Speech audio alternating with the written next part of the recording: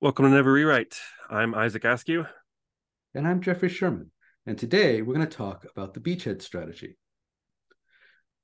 So, most of our past episodes, we've been talking about the thesis shipping strategy, where you're going to iteratively replace the system you have with the same system by fixing things and replacing things and evolving it over time.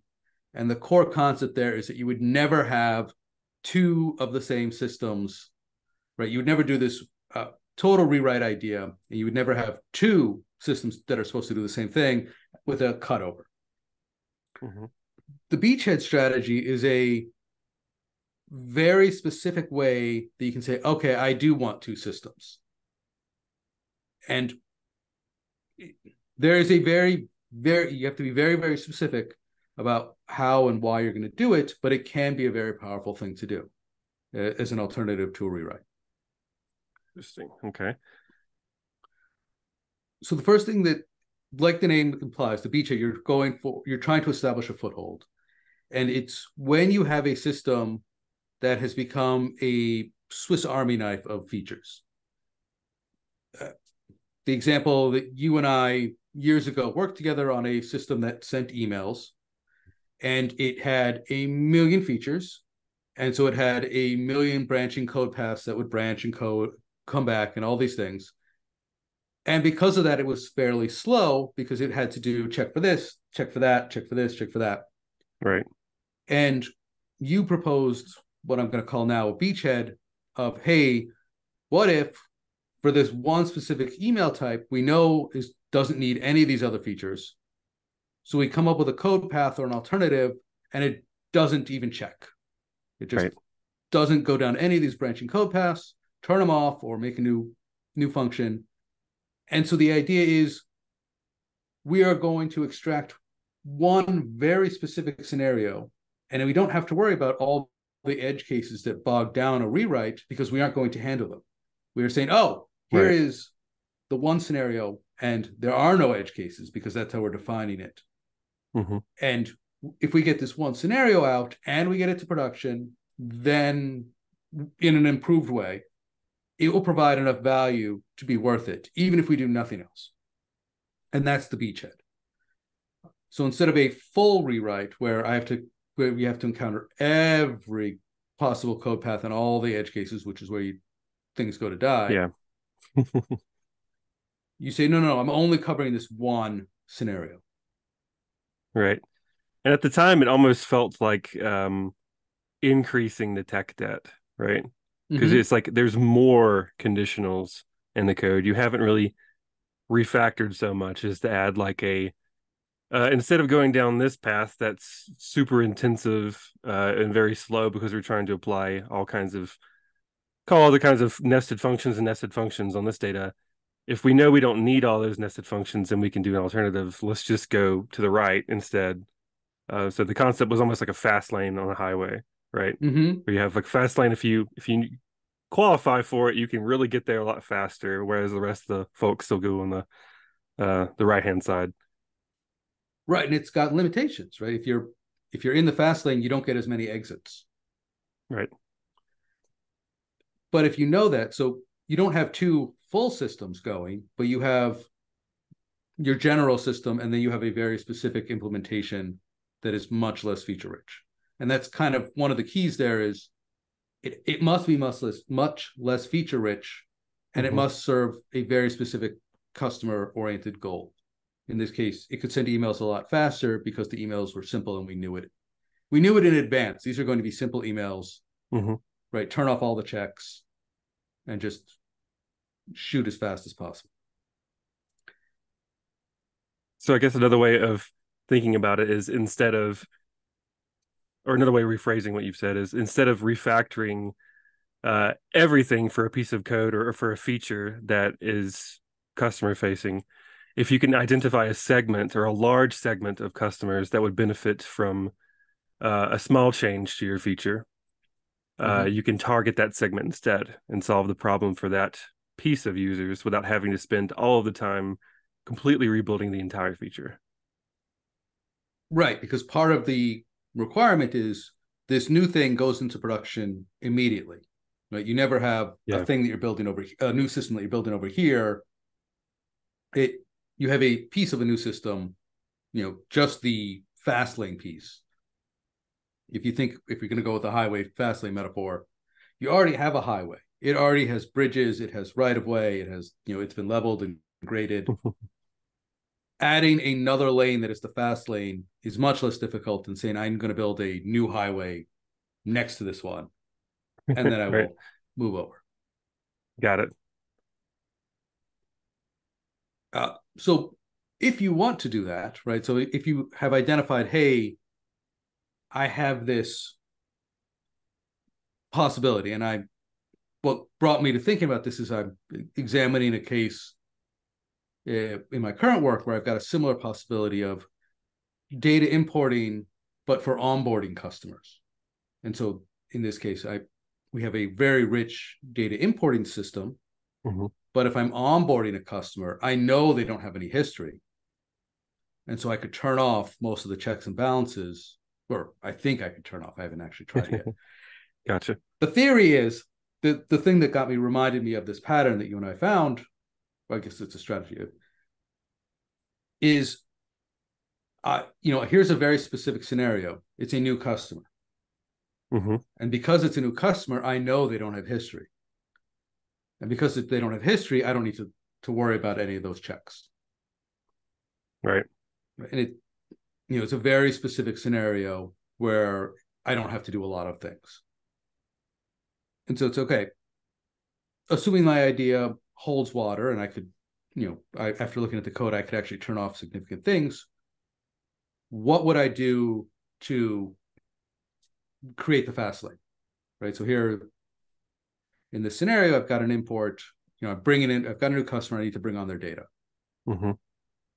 which you want that to be as fast as possible so that your customer has a good experience right out the gate. You want it to be fast as possible in general and have the customer have a good experience in general. But if six When you months later they can't. need Yeah. well, if 6 months later they need to refresh and you need to check and see what has changed and if anything is different, so that you can call back with webhooks and other Mm-hmm. different diffing techniques, so that you can have trigger things on changes. Those are all important, and those are all going to make things slow. It's just the reality of the beast. Right. And so, what would I do to make things faster? And the first thing in my head is, oh well, can I actually identify that somebody's a new customer and that this is their initial data import, and so that I don't have to check things. Mm-hmm. So that would be the first thing, is actually find out, can I make a fast lane? Cool, I can, or I think I can. And the second thing that I would do would be to simply mark where I could, where in the flow I could Segment. apply the changes. Like, where would the entrances and exits to my highway fast lane be? Mm-hmm. And then once I've got some of the entrances and exits marked, and this is where I'm going to start thesis shipping again, is I don't need to change everything. If I could change one, we'll go with the highway again. If I could create a fast lane between these two exits, for just this one section of road, then I would be able to time it and see how much faster it is. And then I'd be able to have some kind of idea of, is this even worthwhile? Is it worth continuing? Right. And so instead of having, a whole, here's the regular system and then here's the fast lane, it's, oh, here's the regular system and here I'm going to have this, it's a fork and branch thing. And I would slowly pull out further and further, more and more of the parallel path. And over time, that would get me a fast lane in my beachhead. And if that's good, I could then start importing more features into the fast lane. Yeah. And So I was about to suggest something like that because the fast line could become eventually the main lane if it serves mm-hmm. 90% of your base. And while you make that new fork, you could probably easily test that because it's brand new functionality wrap that with tests, it serves a really good purpose. Then that helps you do the thing we talked about earlier, where you learn more of the system, so you know which features exist as you're trying to port them over. Then you can test them one by one. Mm-hmm. Right.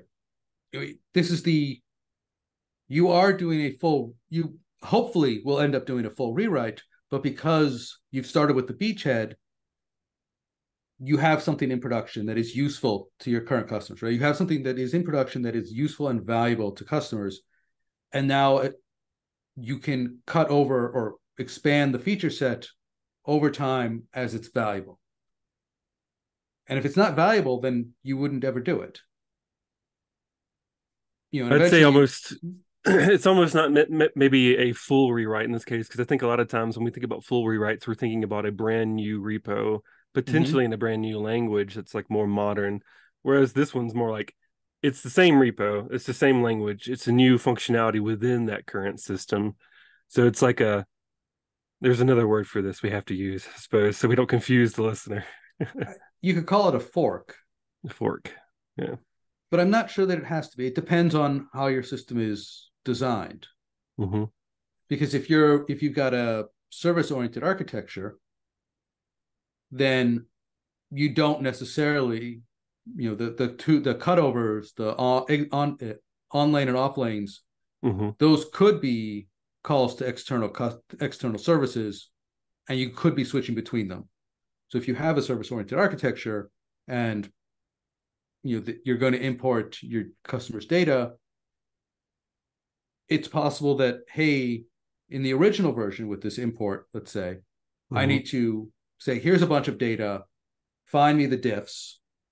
Okay, now I need to apply the diffs so that it works correctly. And then in the fast lane, where I'm saying this is a new customer, there's no current data, I can skip that entire call and just apply everything. Right. And in the case of this thing, because I know I don't need to apply diffs, I could just go straight to insert this data, which would be it would be entirely different setup of how I'm going to do my SQL. And so it would be, if I had a service oriented architecture, in this case I don't, those would be different call outs, different, there could be different services, a straight through insert this if it's valid versus a diff this and then insert the changes. Makes So, sense. uh, so I guess the next thing is, okay, so we've talked about when it's a good idea. Let's talk about when it's a bad idea, right? So if you can't put it into production immediately, it's a bad idea. Well, it's not a good idea for that. It's not a good use case, right? So if you've got hey, I just want to deal with, I've got some edge cases, but I'm going to deal with customers that are like this, but I need to rewrite I want to write a whole new framework on a whole new system, so it's going to take me 6 months. Then it's not a beachhead. If Got it. it's, if it's not small, like if you need to know more than, if you're not stripping things out, right? If you're not saying, oh, I could strip down what we currently have and smooth the pathway, even if I'm rewriting it so that it's simple, and simple will make it fast. It's not a good. This isn't the right pattern for you or strategy for you, because it's not. The whole idea is you have very good understanding of the problem domain, Mm-hmm.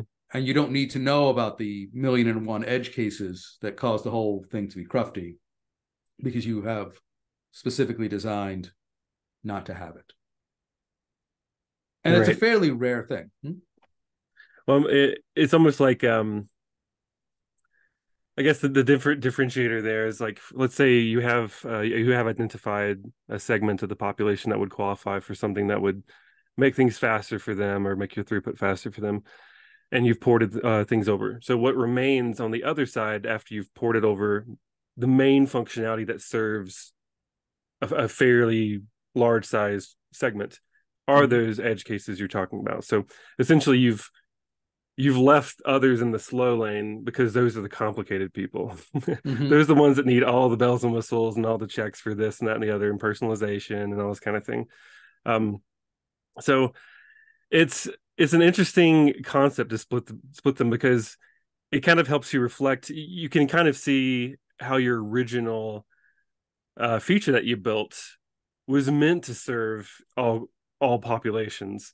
But Mm-hmm. as your company has grown, you can see like an unfair balance of slowdown for all the people who don't need this particular slowdown. So splitting it apart is like almost a really good thought exercise to kind of reevaluate what your product's doing. So it really does help you, like you're saying here, you need a really good understanding of your system to be able to do Mm-hmm. this. This is something that kind of has to come. This approach has to come after a product has somewhat matured. It seems. Yeah, for sure. I was trying to think of some real life examples. One that I came up with was TurboTax works really well if you're an employee, like if you're in the US and you're an employee of a company and you get a W-2 and you don't have any investments and you just have that's your only income, you could use TurboTax and it's really fast and it's pretty cheap, much cheaper than a an accountant, Right. and it's fast. And if you've got, if you're self-employed or you've got two or three side jobs or you've got investments or real estate, you probably want to hire an accountant, and it's going to be slower, it's more expensive, but it's more complex. And so TurboTax is the look, we're going to handle the simple case. And I think that they have expanded over the years. Right. But in the beginning, they handled the simple case of look, we're just going to handle W-2 employees who don't have any side things, and we're going to do a good job for that. And that, is faster and cheaper. And it covers so many people. Like Right. It most people covers, are not, throwing a ton of stuff in the stock market or have three businesses to manage. right. It covers probably 60% of the American population.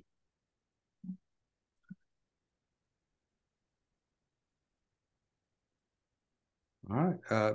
We seem to have run out of steam. So maybe this is where we leave it.